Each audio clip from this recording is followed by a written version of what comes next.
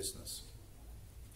So we've got the speed, we've got the strength, we've got the stamina, we've got the skills, and the last thing, the fifth S, is strategy.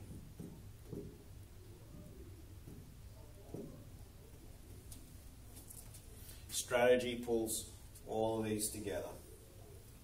So you have all of these four, but you don't have the right strategy, you're still not going to win the race. You're still not going to get the explosive results that you're after.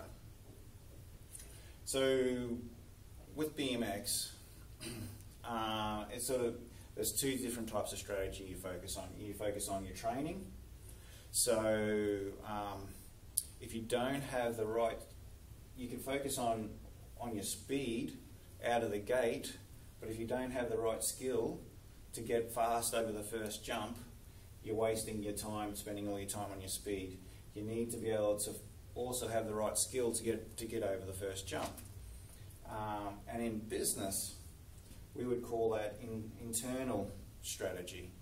So having the right strategy. So like before, I said you might have the right product or a great product, but if you don't have the marketing skills to sell that product, then you're going to fall down. So you need to find the weakest link in your processes to build up those skills or the speed or the strength so for everything to flow together. The second type of strategy you focus on in BMX is the race strategy. So it's a lot more technical than just riding fast. So when you come to the corner, or the berm as they call it, you've got to make a decision. Are you going to go low, which is the shortest way, which may be the quickest way, but then you may not have enough momentum to get up the second straight, and then people who have gone high are going to go past you down the second straight?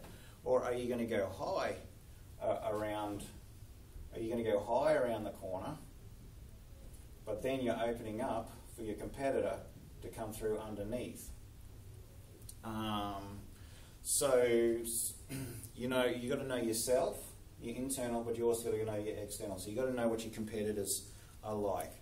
And so one way of that is doing a competitive analysis. And so just looking at your strengths and weaknesses of your competitors, just a simple 5 questions, and then do it on yourself and work out, where are my competitors' strengths? Where are my competitors' weaknesses? Where are my strengths? Where are my weaknesses?